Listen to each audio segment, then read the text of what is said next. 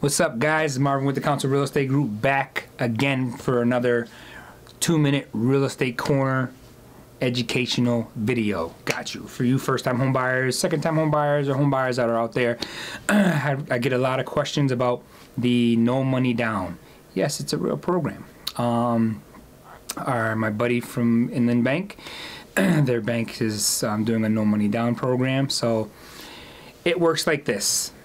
You're still responsible for obtaining a mortgage, and you're doing two separate loans, one at 96.5% and the other at 3.5%. So they're financing both. You know, it sounds a little technical, so that's why you got to get a hold of us so I can explain the concept from beginning to the end.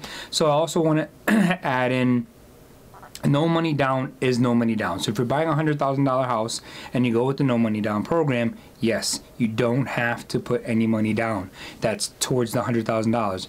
But remember, I want you guys to think about buying a car. If you're going to buy a car and you pay $10,000 for the car, you'll still need other things. Registering the car, insuring it, paying taxes on it. It's the same, very similar concepts in real estate. So you'll need some other acquisition money to actually acquire the property. So the actual property itself is no money down. Yes, great program, just came out, it's amazing.